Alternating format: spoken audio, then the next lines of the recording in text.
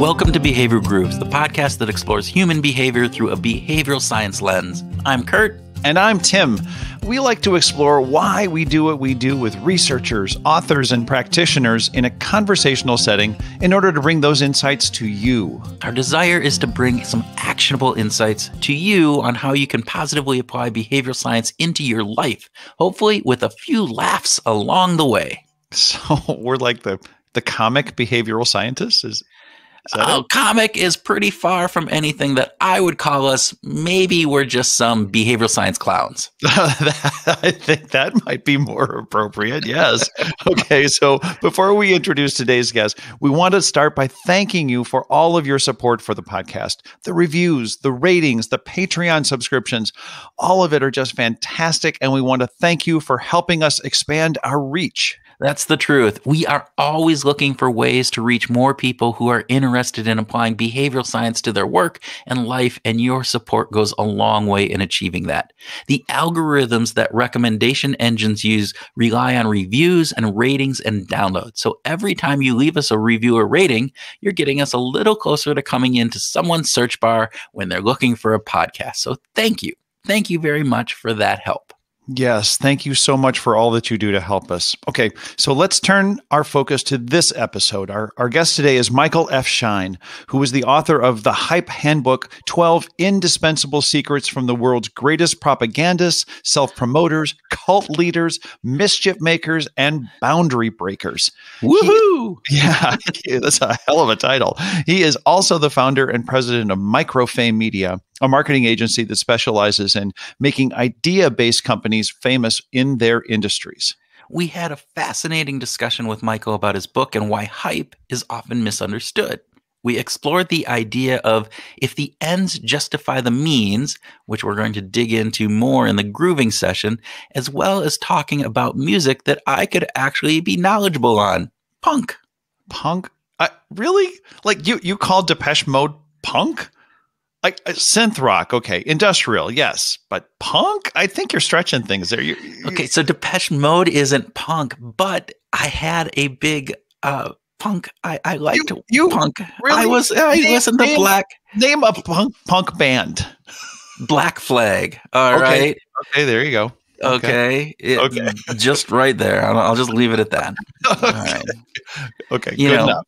And I mean, I travel in a pretty narrow band of my music, unlike you, who has this, plethora of wide range from classical all the way to the, weird Brazilian jitsu, samba intermixed with smooth jazz, and I don't know, whatever else. That's so much fun, though. I'm really narrow. I do my 80s synth rock and some punk. There you go. But Black Flag is definitely a punk band. Husker Du, a local Minnesota band, is definitely a punk band. No way. When you have a 2-minute song, which is the longest song on your album, that is a punk band, and it is all just guitar and screaming. That is punk. Yes.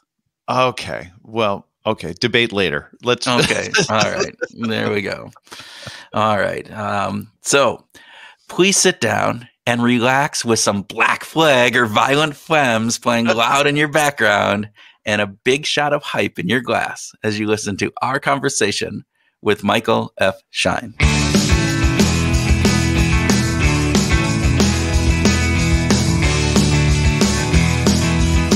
Michael F. Schein, welcome to Behavioral Grooves. I am happy to be here. Yeah, we are glad to have you here. We're going to start with the speed round. Kurt, you want to get it going? I will start. So, Michael, coffee or tea? Coffee by a long shot. I tried to switch over to tea. I even write about in the book I just published how I switched over to tea and it made me calmer, and then I fell off the wagon. So the calm thing wasn't you, huh? Is that how that works? The calm thing is certainly not me, which is why I should not be drinking coffee. And as we can talk about, if you want to implement some of the things that I preach, it's better to be calm. But I just really, really like coffee. So this is definitely do what I say, not what I do. In regards to coffee, that's for sure. Okay, so would you rather have dinner with your favorite musician or favorite sports star? A musician by far. Yeah. Anybody come to mind? Can they be Dead? Sure. Yeah, that could be dead. Let's say anybody ever. We have some magical thinking going on here. We can do that. Yeah. Bowie. Oh, David Bowie. Yeah. He would be. Yeah, that's a fascinating one. Yeah. All right. Yeah. Learn a new language or learn a new instrument? I think I'm at a phase where I want to learn a new language, and I'm a big music guy, but I feel like it's silly that I'm not fluent in more than one language. Like, I feel like I'd really like to get there, and I've tried, and I'm not there yet. Yeah. Well, we can beat you up on that later if that would help you feel better. But last speed round question. I like I'm a masochist, or is it a sadist? I forget. I like to be flogged. I was confused the two. Yeah. Do you think people today are more susceptible than they were in the past? To which part? To hype. Do you think they're more susceptible to hype today than they were in the past? I don't think they're more susceptible. I think human brains are human brains. I think that there are technologies that make it easier to be exposed to ideas that make you more susceptible. But no, I don't. Great. Well, let's talk about what about technology you think is preying on our brains in a way that is altering us and altering the way that we respond to hype. So it's funny. So we for those of you at home, we were having a conversation on this line before we started recording, and we were talking, oddly enough, about George Orwell and 1984 and how 1984 is one of my top 5 favorite books. However, I actually think that what's his name? Aldous Huxley, the guy who wrote Brave New World, I think he got it more right because, the Nazis and the communists and all of that, they used technology too. I mean, Hitler and Goebbels loved the radio. Like, that was their technology, but you could turn the radio off, and there were still a large segment of the population who had to be forced to be bombarded with that information and bullied into it and coerced into it. Whereas now we have so much technology that makes our life, quote unquote, easier. And I would say more it just distracts us. And we submit to all this stuff. Like, I don't have an Alexa because I just don't like the idea of Amazon listening to me all the time, even though I'm sure my phone does it. But people think I'm crazy. They're like, it's convenient. Why wouldn't you? So the idea is everyone is like, we're just immersing ourselves in a bath of messaging and distraction and all of these things from the minute we wake up to the minute we go to bed, and we do it to ourselves. So yeah. Why are we doing it? Why do you think we're so compelled? Well, I think it's addictive by design. I mean, it's the same reason you might be compelled to smoke cigarettes, if you started that at one point, drink coffee, right? I mean, I know for a fact. Really. I mean, I know for a fact that if I have more than 2 cups of coffee a day, I don't make as good of decisions. And it's subtle. It's not like if I was taking cocaine, right? I mean, right. But I'm addicted to it. It's pleasurable. And I think that these companies are very good at making things addictive. They've admitted to it. It releases dopamine. They design them like jackpot, like slot machines. Yeah. So yeah. And they're fun. They're diverting. They're entertaining, Which is what Brave New World talked about, right? It was the as opposed to 1984, which was this top-down Big Brother overseeing everything. Brave New World was, we're giving you pleasure, we're giving these entertainment, and that will calm the masses and allow us to control you. Which is, to a certain degree, we have Facebook and Twitter and all the social media things, but as you said, there are other facets around this that we are inviting those components into our lives, and that invitation gives, it also acts as, if I'm inviting them, they can't be bad. And so I think there's some interesting components on that. And I think the hype aspect of it and how companies are using that can be a really subtle way of thinking about psychology, and not even so subtle. I think it's a really powerful way of thinking about psychology and what they're doing.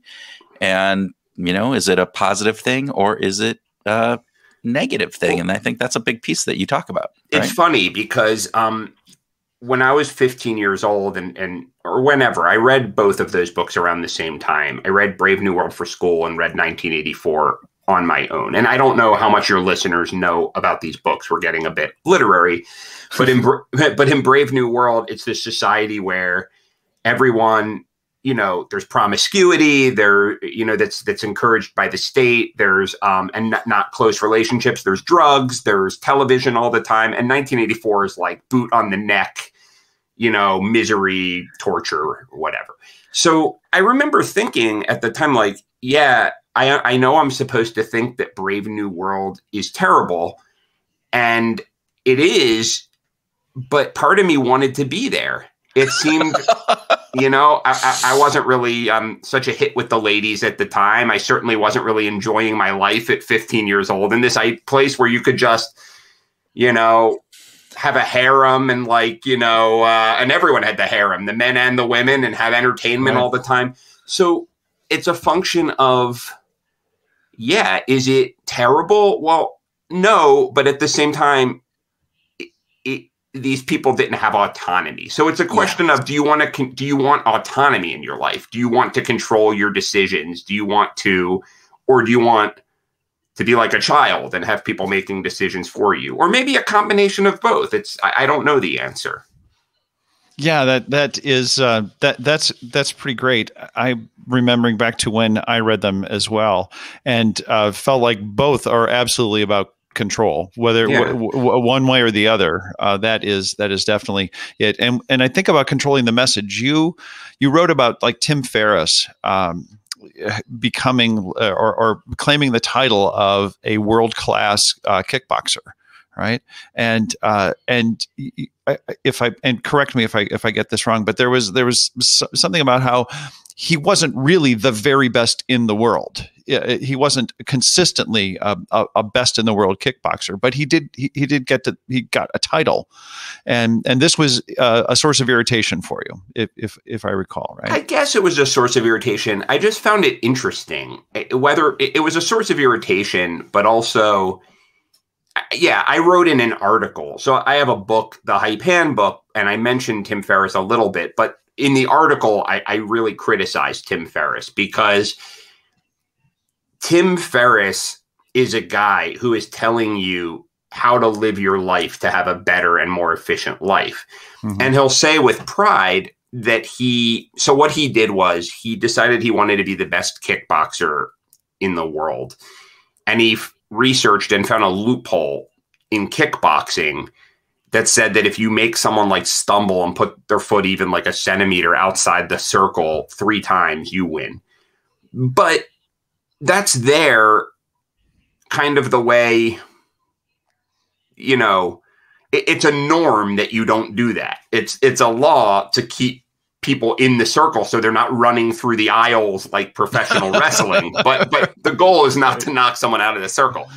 But he did that. He didn't try to be the best kickboxer. He wanted to have that title. So and he made that happen. And in the kickboxing world, that's disgraceful. I mean, that's not honorable, right? So I guess the question is winning at all costs the goal? Because he was trying to show that he thought outside the box or whatever corporate jargon you want to put there. Maybe. But at the same time, is getting the title always the goal, or is the goal to to master something? I don't know.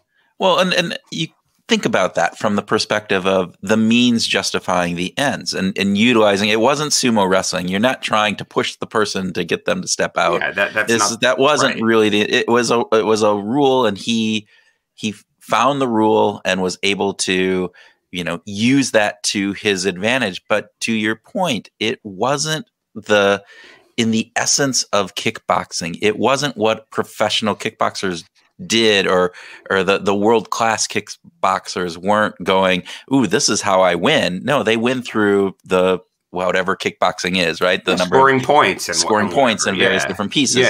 You don't win on a technicality of, hey, I lost because I stepped out of the ring. And thinking about that to your point, and I think the bigger question here is winning, no matter how you win, the be all end all, or is it how you win that is really important? And I think companies, right, in this world of, as you talk about in hype, right, you're hyping things, and sometimes you're hyping things just to get attention, and it has nothing to do with anything else within the realm of the world. And yet it seems like we fall prey to that. As humans, we tend to fall. I go back to Kim Kardashian, right? I mean, when she started off, like, what did she do? Or Paris Hilton, I mean, these are things like they're famous because they're famous, and who cares? However, what I like to say, the other side of this is that if you really are doing good work in the world, mm-hmm. and you want to learn how to promote that work and bring attention to it, of course, ethically.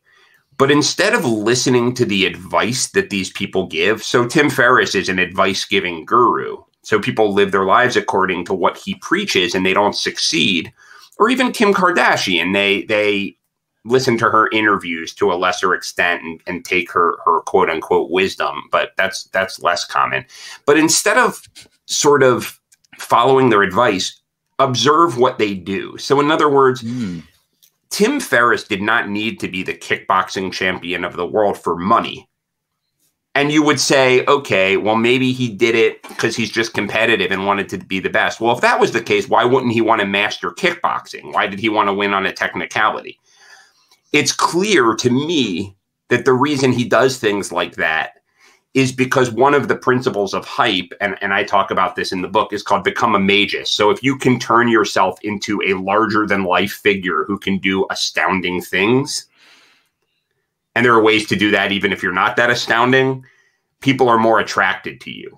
So instead of saying, oh, I'm going to follow Tim Ferriss and, follow his advice and work 4 hours a week and whatever, think, okay, why did he decide it was so important to do this thing and trumpet that accomplishment? And then how can I adapt that technique to get attention in my own career and do it ethically? That's always been my sort of MO and my message. But that's hard, all right? In part, what makes your message appealing to me is that it's counterintuitive, that most people are following Kim Kardashian just because of more surface reasons, right? Not for the really actually paying attention to how is she actually living her life, or what is she actually doing to, in her life, just to pick on somebody other than just Tim Ferriss. But, right. And yeah. So why is it, Michael, why is it that it's just so much easier and for so many of us just to sort of follow the surface, just to play in the surface area? Yeah, I mean, I think for a couple of reasons. I mean, one is that it's counterintuitive, like you said. I mean, no one's really pointing that out. In other words, look, the word hype. So I'm sure we'll talk about this, but I am a proponent of hype, and I define hype as all I define it as is generating a ton of emotion from a bunch of people so that they take the action you want them to take. And that can be a good thing or a bad thing. But when most well-meaning people think about hyping something up, they think of it as negatively. So on one hand, they associate hype with lying, which it's not, or with dishonesty. But on the other end of the spectrum, they just say, my stuff should live on its own merits. The cream will rise to the top. It should just get noticed on its own sake. And I think the first thing is that people need the case to be made to them that human beings and isn't this what you guys are out in the world preaching in a different way, that human beings have certain ways that their brains work, and they're not always the most accurate ways, and they behave differently in groups than as individuals, even online. And if you want to attract attention and get people emotional and buy your stuff, whatever form buying something takes, you need to understand that. And that's not a negative thing. You can use that to launch a civil rights movement, or you can use it to launch, sell garbage. But that's right. I think people need that case made to them. And I don't think people understand that, because very few people are making that case effectively. Yeah, it's not the field of dreams, right? You can't just build it and they will come. You need to promote it. You need to be able to get people to pay attention to it. So tell us a little bit. And I want to interrupt for a second. It's also different than marketing. Like a lot of people, there's not field of dreams, but also a lot of people are like, I just need to learn marketing. And when I say to them, well, what do you think of as marketing? Because I stay away from the word marketing. Okay. Because people will say, well, I got to build a big social media following. I have to do A/B testing. I need to test which logos and phrases work. I need to, Clubhouse just came out, the new social media. I got to crack that one. I'm on that bandwagon quick. And I got to get analytics going. And all of that stuff's important, but those are the hammers and nails and chainsaws, I mean, you still need to understand engineering and architecture, and that's human mass psychology. I mean, the ancient Romans were doing this stuff. So people start the wrong way. They start with the quote unquote marketing. To me, the hype is what gets people worked into a lather, and and let's start there. And then let's figure out what technology to use. So I go out of my way to avoid the word marketing, because everyone wants to learn to be a marketer, yet they're not succeeding because they're worried about their sales funnels and their A/B testing. Well, all right, let's go into this. So you wrote the Hype Handbook.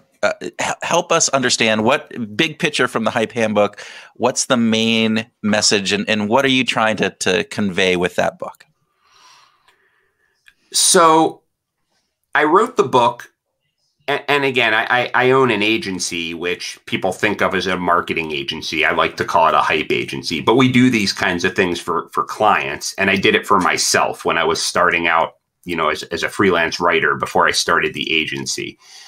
But the reason I wrote the book, one comes from a very sort of mischievous place, and one comes from a place of really wanting to make the world a better place. So from the mischievous place, I remember when I was a teenager, there was this thing that got passed around called the Anarchist Cookbook.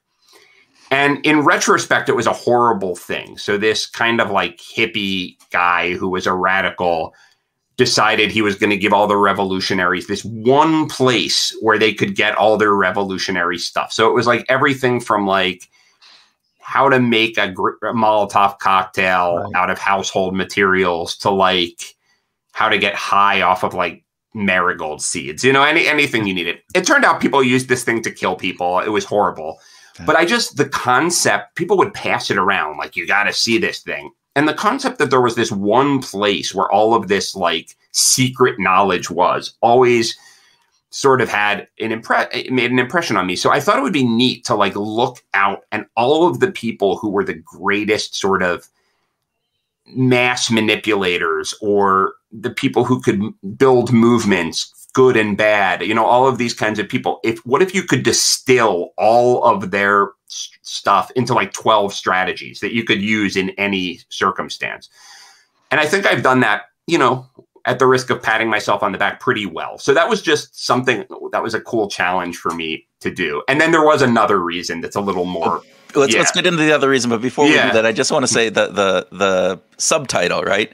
12 indispensable secrets from the world's greatest propagandists, self-promoters, cult leaders, mischief makers, and boundary breakers, which I love. I just think that, and to your point, I think that's what you're talking about. Let's take these insights from these people, good or bad, but we can look at what they're doing, which is what I think you talked about with Tim Ferriss and Kim Kardashian as we started to lead into this. And now tell us about the good reason why we're doing this. Well, and I think the good and mischievous reasons are connected. It was that I was watching people who I don't consider good people, who had a very big effect on the world.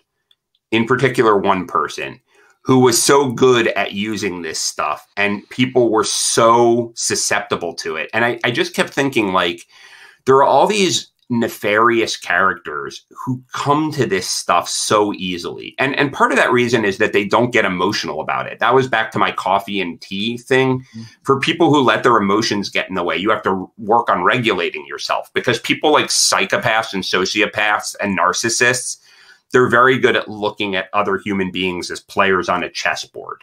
So it's not that the tactics and strategies themselves are bad. They're just the way humans react. It's that they don't let shoulds and coulds and woulds get in the way. But it bothered me so much that these people were really enacting hype on people, and people were just responding like clockwork. I wanted to put these tools in the hands of good people, or people with good businesses, good artwork, good political causes that I consider good, because they seem to come to it more. It's difficult, it seems like, for the more well-meaning people to bring attention to their stuff, because they have so much shoulda, couldas, wouldas, and the other people come to it naturally. So that became a driving force for me, if that makes sense. Yeah, I grew up in an environment where I just trusted people because people were trustworthy. And I remember seeing the movie Wall Street, where Michael Douglas talks about greed is good. And he basically lays out this case where humans are just pawns. People are just ways for you to get richer. And the better you are at manipulating them and at manipulating the systems, the better off you are. And that just was like, holy Hannah. That was a huge revelation for me. Even in this time of the yuppie spirit and, go for everything that you can, it was still overwhelming. Well, and even though that's like a gross point of view, I think the other layer to it is that you can either frame it as people being pawns, and that's what those kind of people do. Yeah. But the other way to frame it is that our brains are not designed to have an accurate view of reality. And that's what your entire podcast is about, right? I mean, we behave in a way that I guess made our ancestors more likely to survive and procreate.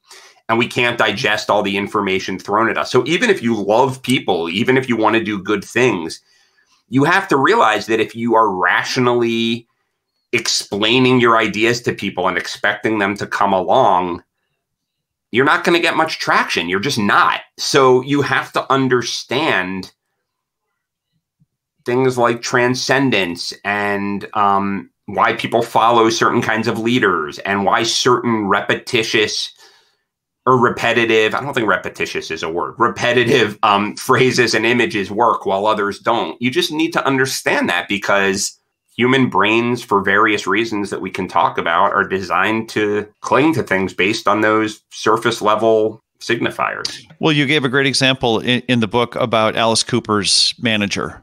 We'll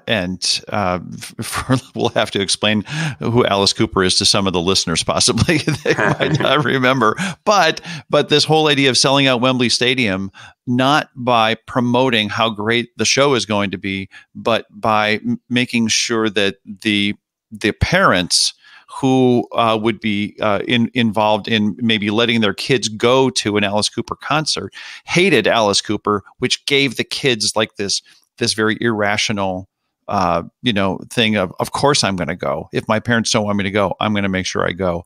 And maybe you can tell the story of how the manager got that to happen.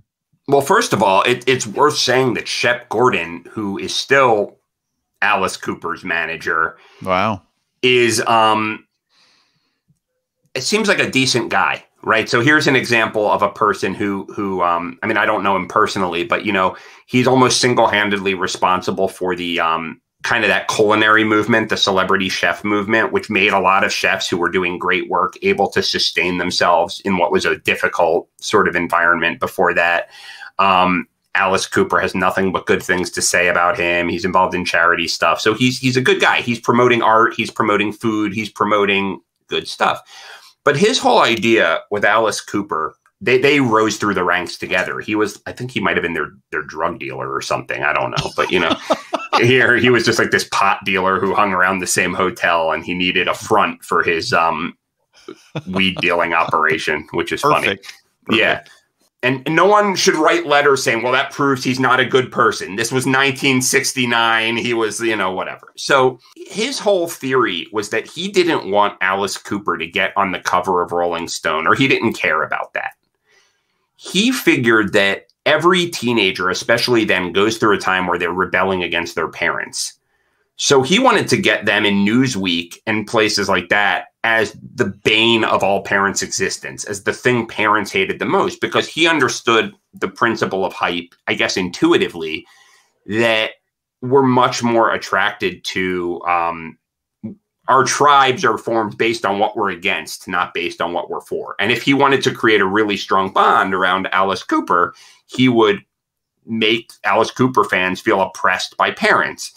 So he did that a lot. I mean, Alice Cooper was the original shock rocker. For those of you who don't know, they used to have guillotines on stages. They used to have all kinds of crazy stuff. Also, there was a famous incident where they said he tore apart a chicken, which did not happen. Someone threw a chicken on stage and it shocked him. So he threw it back and the crowd tore it apart. But when Shep Gordon found out they thought Alice Cooper did it, he spread that like crazy, that rumor. So they were in London. They were already big in the States, but they had Wembley Arena, and it was like 2 weeks or something before the show, and only 500 seats had sold, which is, Wembley Arena is very large, so that was going to be a disaster. So what Shep Gordon did is he got a picture taken of Alice Cooper buck naked except for a snake like covering his nether regions, and he blew it up to a billboard and mounted the billboard on the back of a truck and paid the driver to have it break down. I think the guy actually went to jail, but he paid him so much money that it didn't matter. Not prison, just jail for the night, And so this giant picture of Alice Cooper buck naked with a snake was in Piccadilly Circus, which is it's like Times Square. It's the most trafficked area of London during rush hour.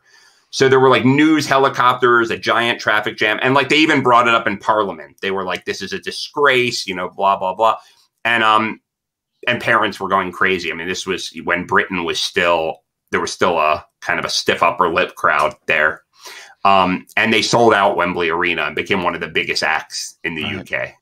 Yeah, that's a big deal. That's a really big deal to sell out Wembley. Yeah, especially where they were coming from. That's for sure. Well, I love the way that was looked at, right? So to your point, that we're, tribes are based on what you're against more than what they're for, and understanding that concept and then figuring out a way to tap into that, to say, all right, how do we get these, people that are going to come to this concert?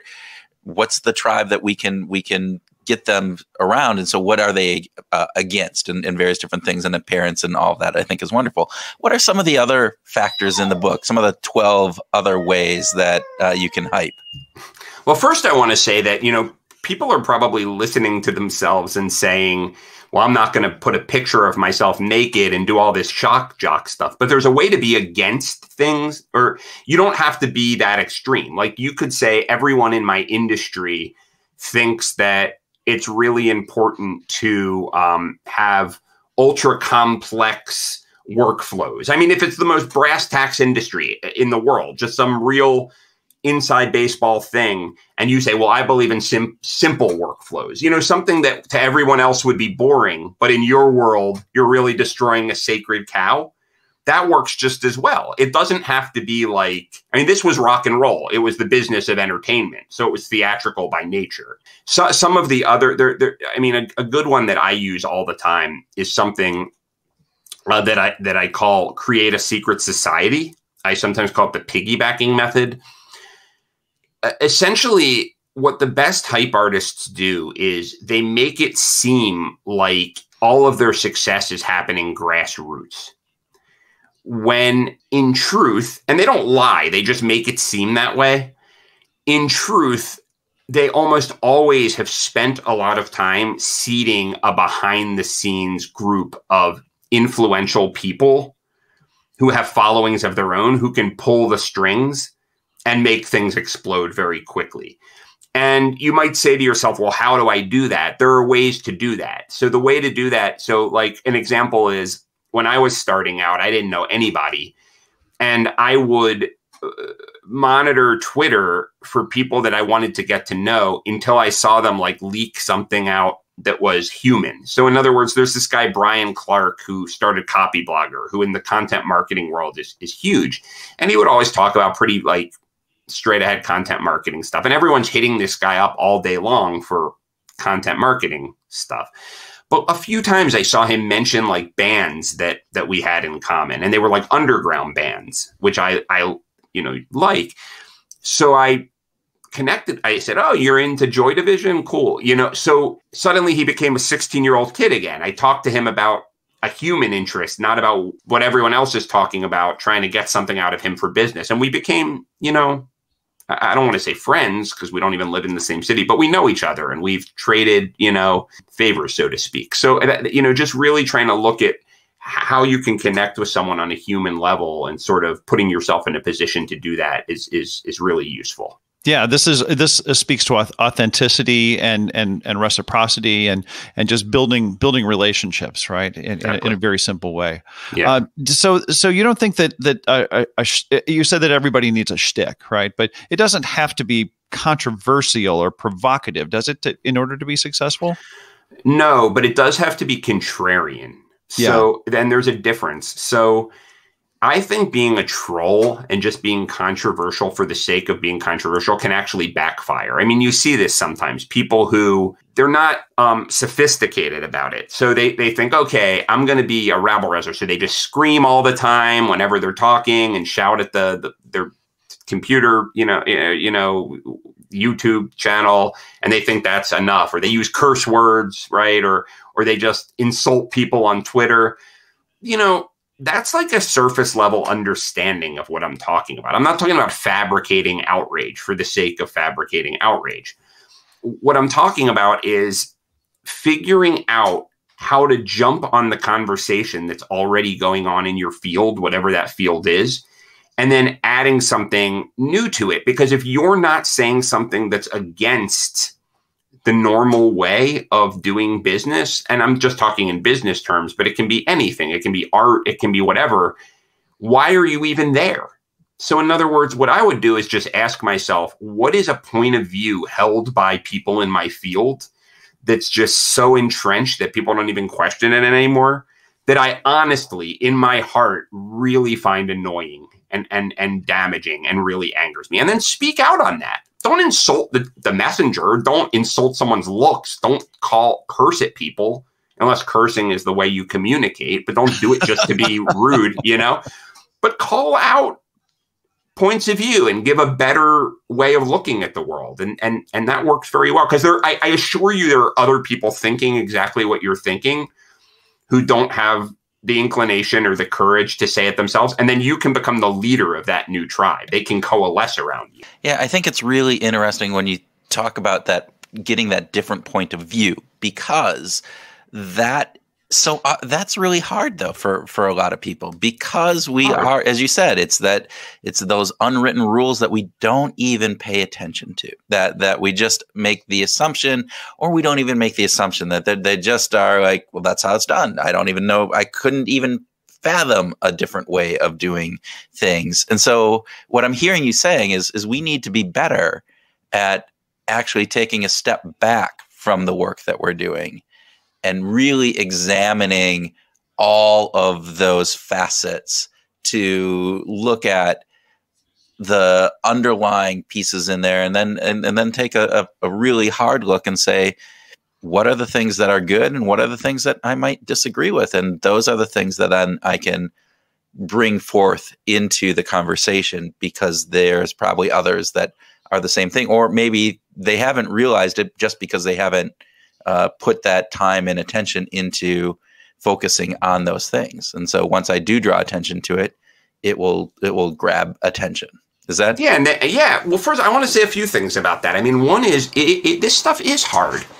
I mean, a lot of things that are effective, especially from an interpersonal social point of view, are very hard. I mean, walking up to someone you're interested in is really hard. That's not natural. We don't like rejection.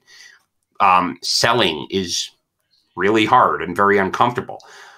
I hated selling. I mean, I found it really uncomfortable, but I wanted to do what I wanted to do as a living, and I just worked through it. So that's the one thing I can't give you. I mean, you need to get the help you need to get. And I don't mean the help. That sounds like going to a mental institution. I just mean like whatever. But if it means therapy, that's fine too. In other words, like if there are things, if you're just kind of like, well, I don't want to do this. I can't do this. It doesn't feel natural. Okay. I mean, that's your decision, but these things work. They're effective. Part of the reason I wrote the book was to teach you how to do it, but just as much was to prove to people that these things work by using examples and data. And then you just have to make a decision, you know? I mean, if you're going to do it, and I guess, I forget the second thing I was going to say. We were talking, I went off on that. You had mentioned something. You mentioned underground bands, and this might be coming from the fact that you were in a punk band actually when you were younger, right? I was in a punk-ish band that actually had a little bit of mild success, being that we had a following and a residency. I was in a series of punk bands, meaning that we were just loud and bad before that. So, I mean, my first band was called the Psychotic Koalas, and we were terrible, but very funny. But I love the name. It was a good name. Our big highlight was it was when the Whitney Houston song, I Will Always Love You, was big. Mm-hmm.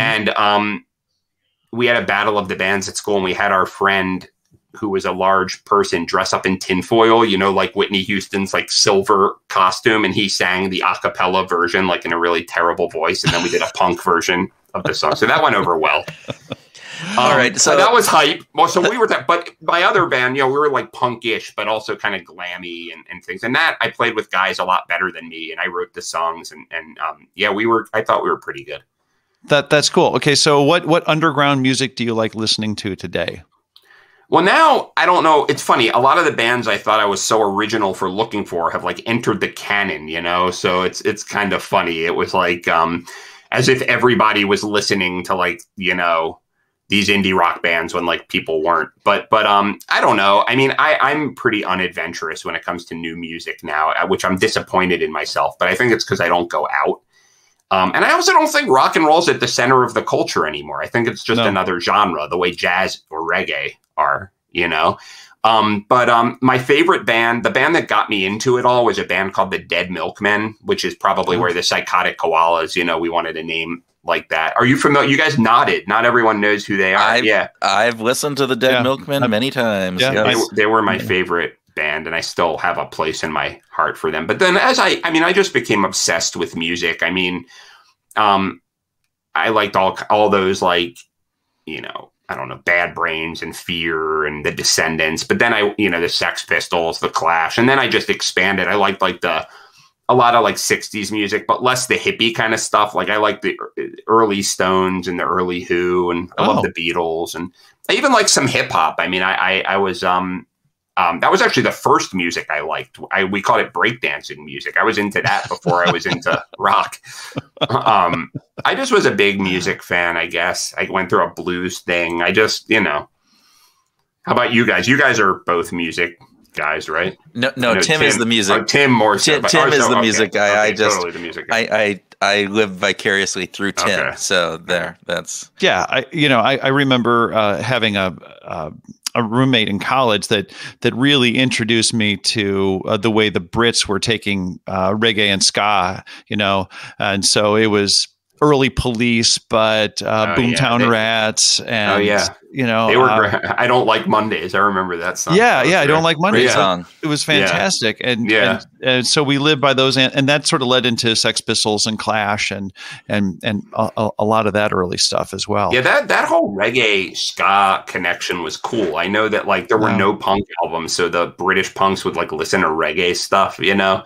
Yeah, and now that ska thing got kind of corny, but it was really good in the beginning, like the Specials and the stuff the Clash did. The Specials, yeah, they were cool. Madness.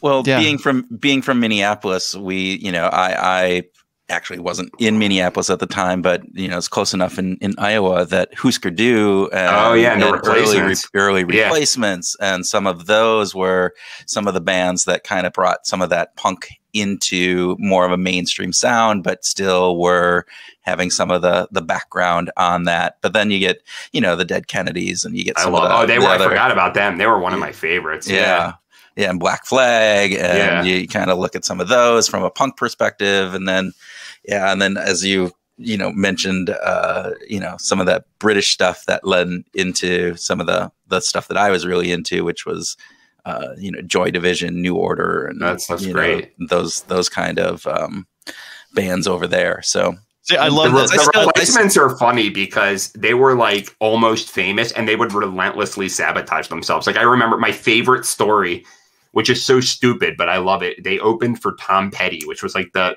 gig of a lifetime. And they went on and did Tom Petty's set. And got kicked off the tour. Oh my God. Yeah. This is by the way, for those of you who are regular listeners, you'll hear every episode Kurt will say, no, I'm not the music guy. I'm not the music guy. And Kurt just brought up a half a dozen great references. Yeah, he knows exactly. Yeah. Is this a contrarian or I have one genre that I can talk to. What's your genre? Like indie rock? It's the 80s kind of underground new wave punkish kind of bands, and then Tim goes off on like this 1930s jazz thing, and then the classical composers from the 17th and 15th centuries and their differences, and to modern day folk and other things. And so I stick to my lane. I'm good in that lane. Otherwise, I'm not there. So I'm sort of between you guys, but I would say that if I had to pick like the music to my heart, the stuff that got me excited about music for the first time, it was that music that Kurt likes. Like those bands were that was like my thing. Now, even more than like punk. I liked like all Violent Femmes and all that stuff. Yeah. One of the best concerts I ever saw was Violent Femmes in a small little back of a bar in Iowa City, Iowa. They're from around there, right? They're from nearby. They're from Milwaukee. They're outside of Milwaukee, and so that was, but it was a fantastic show. And, somebody jumped up on stage and then they just stopped. And the stage was literally a foot. It was like a 12-inch stage. It wasn't a big stage. It was a 12-inch riser that they had. And then they came back on like 5 minutes later, and then the drummer wouldn't drum. And he's like, I've lost my concentration for 5 minutes. Oh, my God. I've lost my concentration. It was Guns N' Roses. Yeah, it was a fan. Way too fussy. Just got to ask, with all your music background, do you listen to music while you work? No, I really can't. I think I like music too much, and I'm a little bit distractible. So if I have music on, it's a way of it wouldn't be. I would listen to the music. You know what I mean? Like I feel like the people who listen to music when they work most, and if you're different than this, excuse me, but the ones that I've seen are the ones who aren't like kind of obsessive about music. Because I feel like like hardcore music fans often listen to music, and for other people, it's like a sensory thing. But maybe you guys are different. Maybe you guys do listen to music when you work. We've been tracking with this for some time. And by the way, Kurt does like to listen to music when he's working, and I don't. I like complete silence. I like silence. But I think we've been asking this question for some time, Michael, and I think that my observation is that even people who are into music oftentimes like some kind of ambient sound in the background. Yeah, I get that. And it might be, some people talk about smooth jazz, which, that would make me so angry if I had to listen to smooth jazz that I would that would just destroy any productivity for the day. And I would break computers. It would be so horrible. Like too much Earl Clue and Bob James in your history, or what? I don't even know what that is. See, this is where Tim comes up and he names these names, and I'm like, going, dry leaves in a hurricane. They're well over my head, So I'm not a huge jazz fan. I tried. I have this memory. Okay. There was like acid. I mean, they had this acid jazz movement in the 90s, and it was like hip for a minute when I was a teenager. And there was this record store I used to go to. So I went and I bought some acid jazz albums and I put them on. And like 10 minutes later, I put them back in their cases, drove to the record store and traded them in for a Ministry album. Oh, now there is a great band, Ministry. Yeah, exactly. So, I couldn't do it. Al Jurgensen is genius. And too bad he used too many drugs, but that'll catch up with you. Yeah. There you go. Unfortunately. Okay. See, he went back to my lane, and I could talk your about lane that. is I veer from that lane, and I like old rock and roll, but that's sort of my lane too. So what were you listening to between the ages of like 13 and 16? Was it this stuff? What was it? Stuff, yeah. I had only this stuff at that time. I mean, now I'm all over the place, but yeah, when I was 12, before I was 12 or 13, I would listen to, I don't know, Def Leppard and Guns N' Roses and whatever, and then I had an older cousin who was like a skater and like that cool older cousin, and he got me into the Dead Milkmen and then a bunch of other stuff. And then my mom went to the record store for Hanukkah and said, "My son is into the Dead Milkmen. Is there anything like them, but that's not satanic?" So she brought home a Sonic Youth album and a Sex Pistols album. Yeah, pretty much the same thing. Sonic Youth and Dead Milkmen, pretty much the same thing. Yeah, well, it worked. I mean, I don't know. So yeah, between 13 and 16, it was only that stuff. And that was a time where people weren't as promiscuous with their music. I discarded all of my old material. I'm only into under alternative and punk music now. But then as I got old, it was basically those years that I was so obsessed with that kind of stuff. Yeah. It's funny that what was the first record that you went out and bought by yourself? This is going back. Do you have a recollection? Question. It's embarrassing because with my own money, I don't know. Was it I remember. You're not going to say Olivia Newton-John or something, are you? It's not going to be that embarrassing. But it's funny when my father got a CD player, which was new technology at the time, and we went to the record store, and he I don't know, he had $100 and he was going to buy CDs, and he told us to pick out the CDs because there was nothing to play on them, and I knew so little about music at the time. I bought the California Raisins Sing the Hits. Okay, that is embarrassing. That is.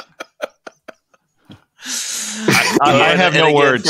For some of our listeners, the California Raisins were a advertising thing to sell raisins. And they were these little, because they were singing. I heard it. They were saying through the grapevine. But then they expanded into I don't know, Land of a Thousand Dances or something. Oh, I also bought when I was little. I remember the WWF version of Land of a Thousand Dances. That's why I wear the Iron Sheik and all of these people were singing, the different parts. So that was another one I liked a lot. Oh my gosh. Okay. Right. I think we need to cut it off here because this is going even too crazy for us. Michael, thank you. This, I think you bring a really interesting perspective on this. And to your point, hype is something that I think most people think of as negative. And I think you bring a contrary perspective to that and some really good insights. So thank you for being on the show and for writing the book. And for our listeners, go out and get it. It's a good book.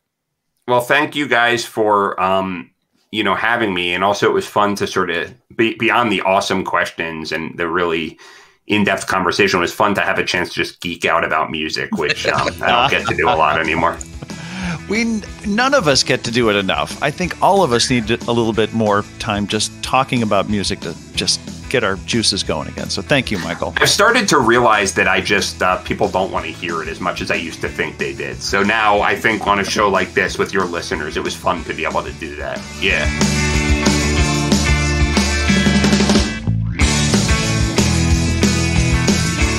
Welcome to our grooving session where Tim and I groove on what we learned with our discussion with Michael, have a free-flowing conversation, and talk about whatever else comes into our hyped-up minds. Hype. Man, he does put an interesting spin on hype, because I always had a bad connotation in my mind with the word. Well, hype has that that kind of history, right? Like hype is not necessarily a good thing in most people's minds. And so it's an interesting take. It's an interesting take. You didn't even notice I said minds instead of brains, did you? I didn't. Were you intentionally trying to fool me? No, I wasn't. I realized that I used to mix it up more, and I don't know, past 6 months, I think I've said brains every time. I wanted to see if minds were different. Yeah, there you go. It was such a subtle move. It was a lateral arabesque. It was really just lovely. So what the hell is a lateral arabesque? It's just what my old boss used to talk about when it came to just making a slight little move that just, kind of throws things off, but perfectly. Oh, yeah. I like that. We've talked about the impact that words have and the idea that changing one word can actually change people's perceptions of a product, of a person, of an event, and subsequent behavior with that as well. So I like that. What was that called again? A lateral arabesque. Arabesque. All right. Which is a dance move. So it is. Yeah. It's a lateral one, I take it. Yes. Yes.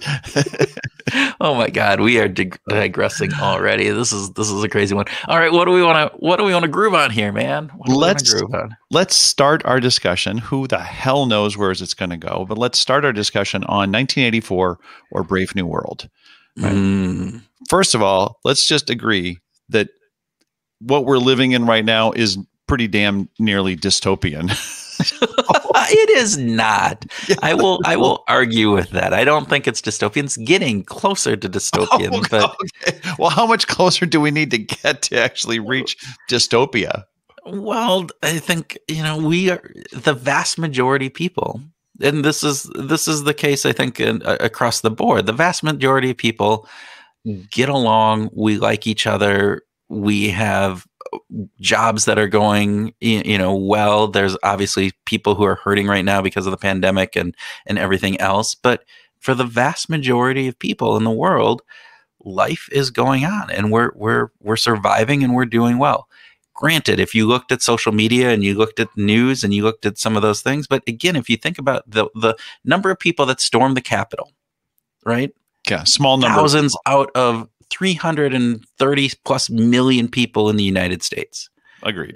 Those are small numbers. They get hyped up in order, and then we take a different perspective of them. So that's a piece that, I think is interesting.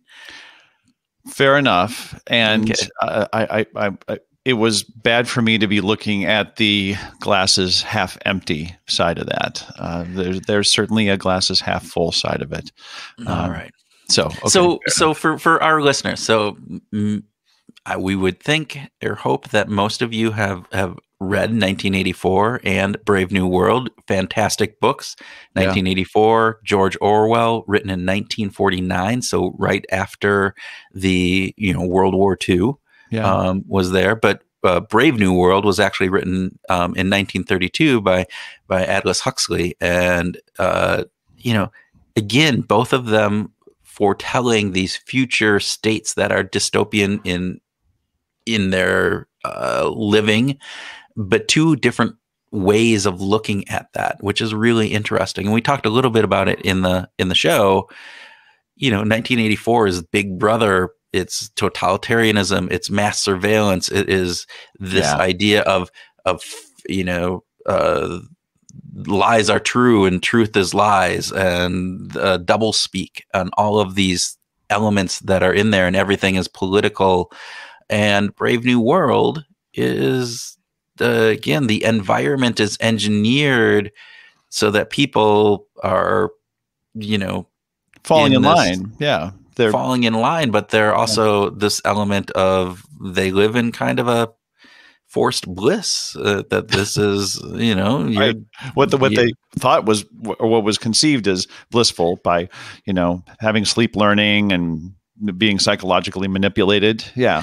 Well, you didn't have autonomy, but you were living in a world where, hey, you had sex and drugs and television. I mean, it seemed kind of, not a bad world. As Michael said, 15-year-old boy doesn't sound too bad, right? To live in a world where, which is about when I read it. Yeah, which is about when I read it too. I think that's maybe the market for it. But that also makes me think about: would we rather know the truth that upsets us, or live blissfully without it? Willful ignorance. Ignorance. Yeah. If we think about this idea, the psychology of willful ignorance, this idea that we will willfully ignore information that is going to cause us cognitive dissonance, this is not that far off, right? No, the idea that we would do that. Cognitive biases are very real in allowing us to live our life without knowing the truth, as long as we feel happy and that aligns with what we feel about ourselves. Yeah.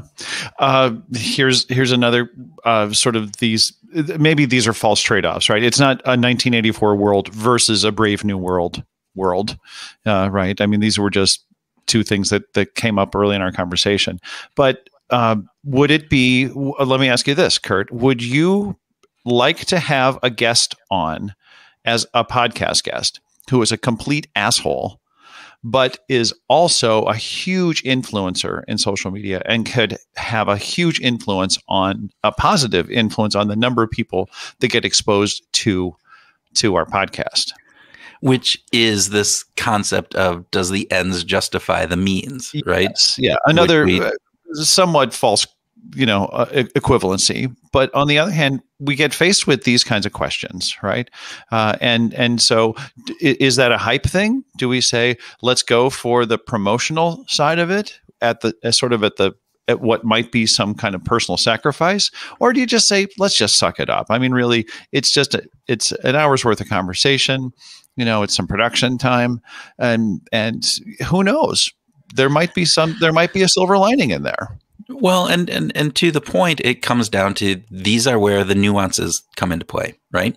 Because, all right, is it just because he's a dick and an asshole? And I made the assumption that it's a he. Yes, but of course. This idea of, all right, maybe his concepts aren't that bad, or what he's talking about isn't bad. That might be one way. And I would say maybe we suck it up for that, right? We get a big audience, we potentially expand. There's maybe some learning that goes on with that. On the contrary, what if it was somebody that had millions of followers and they wanted to be a guest, but what they talked about was contrary to our belief? That they said, the world is flat, and that they want to come on and talk about this flat world that we have, or the idea that you can tell our personalities through reading our palms, and if everybody just had their palms read, you would be a much better world, and that would be the way it is. And you and I are not, as we've talked about, we're not gotcha journalists. We're not confrontational, and so we wouldn't probably, I don't know, maybe it would need to be where we change the way that we operate to get that person on. But would we do something like that? It would be those are hard decisions to make, and I think I'd kind of go back to Max Bazerman's model of utility. Where are we serving the greatest good? And if there's a lot of if really the primary benefit is for us and not for sort of the edification of our audience, I think I'd have a hard time with that. I think I'd have a hard time agreeing that it would be okay to have a flat earther on. If there was something that was particularly interesting about their perspective that might lead to some interesting conversation, then maybe. But it would be difficult for me to, and I say this at the risk of saying I don't want to be exposed or spend any time with somebody who doesn't agree with my beliefs, but this is just science. This is, in this case, this isn't like some kind of religious belief that I have. This is just, the world is not flat. And so for someone to come on and say the world is flat would be very difficult for me. It is agree. Objectively false. And you Yes. can point to a number of different evidence. I mean, they knew the world was round hundreds of years ago. You know, the Greeks were able to do that with whatever the well in Egypt. I forget what that well was called, and the sun and solstice and all sorts of different pieces of that, just looking at shadows and various different pieces. But I digress, right? So I think this is a big digression. Yeah, it is. This whole thing has been a big digression. So here's another question going down this rabbit hole that we're going down. All right, so maybe not a flat earther, but maybe a QAnon believer. Okay. Right? Okay. Where it isn't necessarily so easy to objectively say that, yes, your belief system is 100% false. Would we allow that person on because they would benefit us in the long run? Does that bode well? And it's kind of contrary to, our political beliefs, but also just from a objective truth piece, there's something missing there, but maybe not as clear as, say, the flat earther. Well, what can we learn? One of the underlying principles of behavioral groups is to expand the community of people interested in applying behavioral science. Is there an application of behavioral science in a conversation with a QAnon believer, or would they just be a guest that wants to come on and just promote conspiracy theories or a specific conspiracy theory? And I think that gets in, if their objective is to simply promote a conspiracy theory, that would be in conflict with what we're about. That would be easy for me to justify not having someone like that as a guest. Well, and we know, this is part of this. We know that just being exposed to some of these false ideas, those false ideas stick with people. And so, are we adding to this confusion that is out there in the world by having that person on? Are some of the listeners going, oh, well, they talked about this and that's real, because they forget to say that, oh, no, that's not true. As we go forward, it's a crazy piece, right? To think about. Yeah, we've also had people on who are in support of and against the concept of the replication crisis. Mm-hmm. Some people have argued there isn't a replication crisis. It's just we're adding more nuance and more information to our knowledge base. And other people have said, no, the data's shit, and we've got problems. And you can't if you can't replicate it, then it's not real. Yeah. And so we've had those sides of it as well. But I do feel like in those cases, this is a healthy debate within the scientific community around, not just around perspective or belief system. It really comes down to how do we go about it. It reveals a question about how do we go forward on replicating research projects. And, right? And I think there is an element of that where you can look at interpretation as opposed to objective truth or fallacy of that.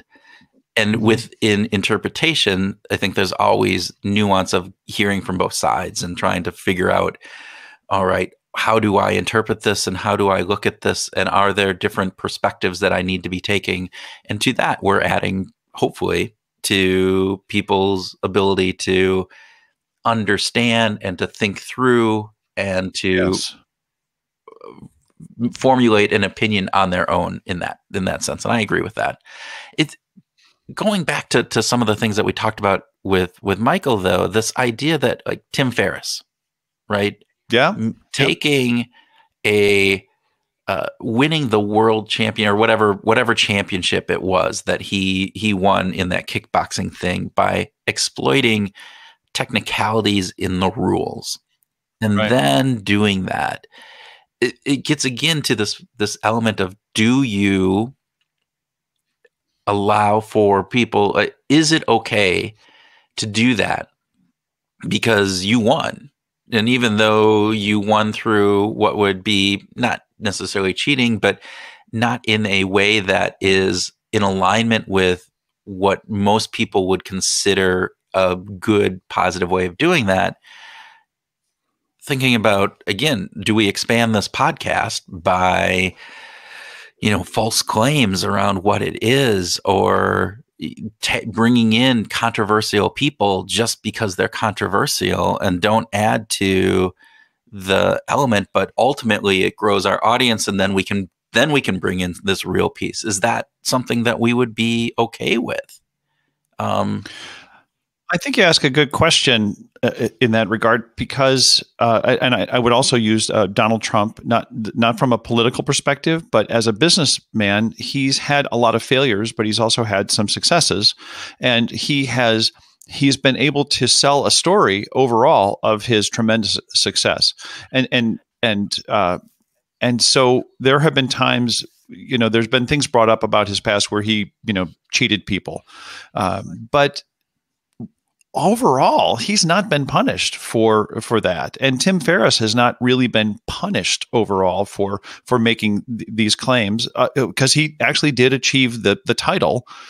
But it was through, this very nuanced and technical, weaving of the rules. And so I don't think that our societies have been terribly good in modern day to punish cheaters, to punish people, because I think that our social fabric is pretty damn strong, and that we're going to keep people, and diverse. So we're going to find ways of keeping people in the social fabric, more often than not. I go back to some of the evolutionary psychology pieces, thinking through this, and that we are wired around fairness. And so in small groups, I mean, you look at the capuchin monkey experiments that Franz de Waal does, right? Where you give them one monkey a cucumber and you give the other monkey a grape for doing the same thing. And you see that response, that YouTube video that is out there.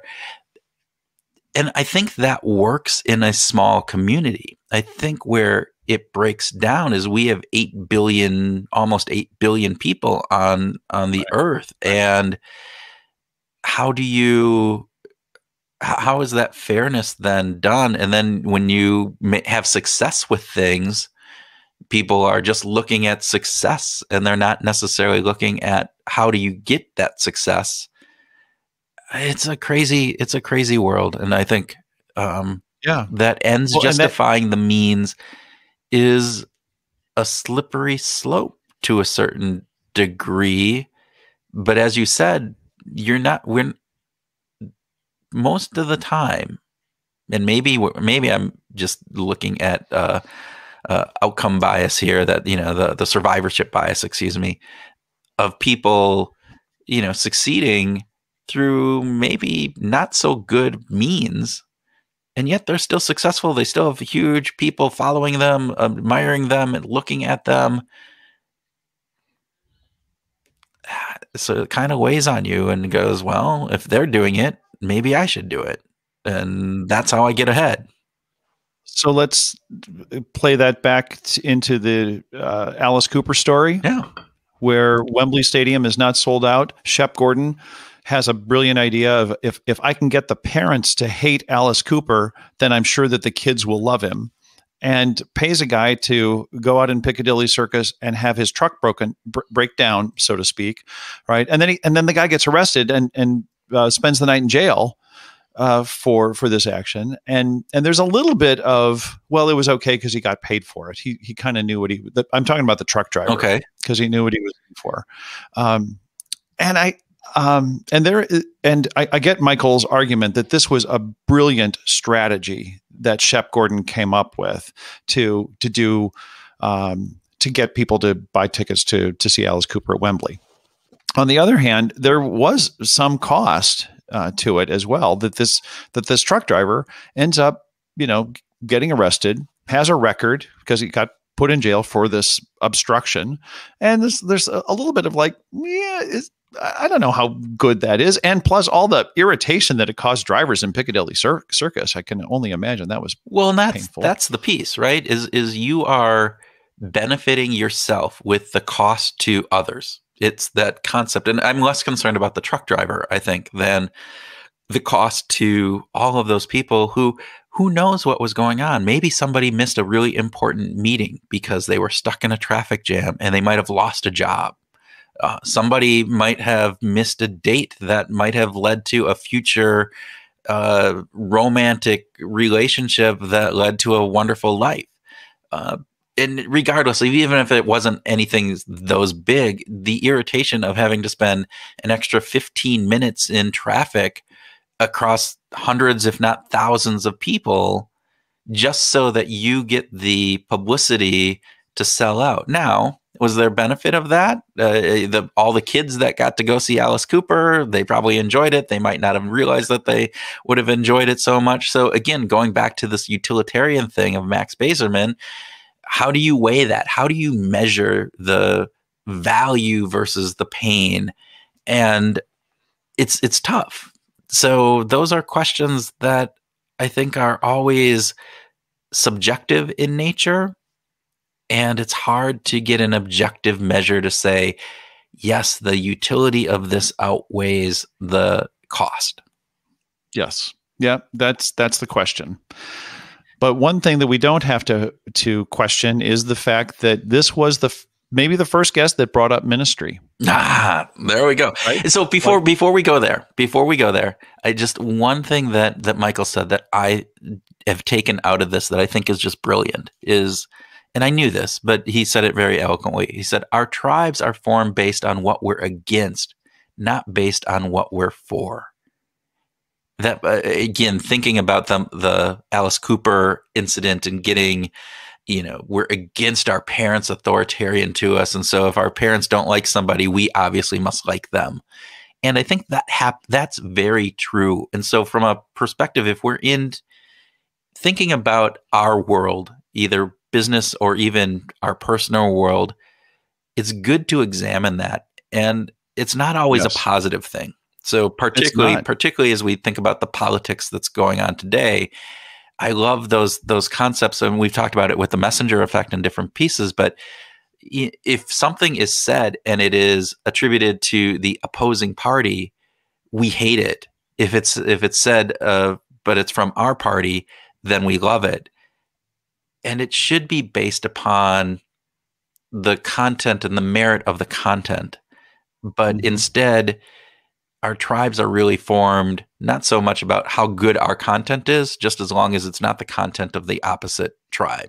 And that, this is the Bill von Hippel thing of evolutionary psychology.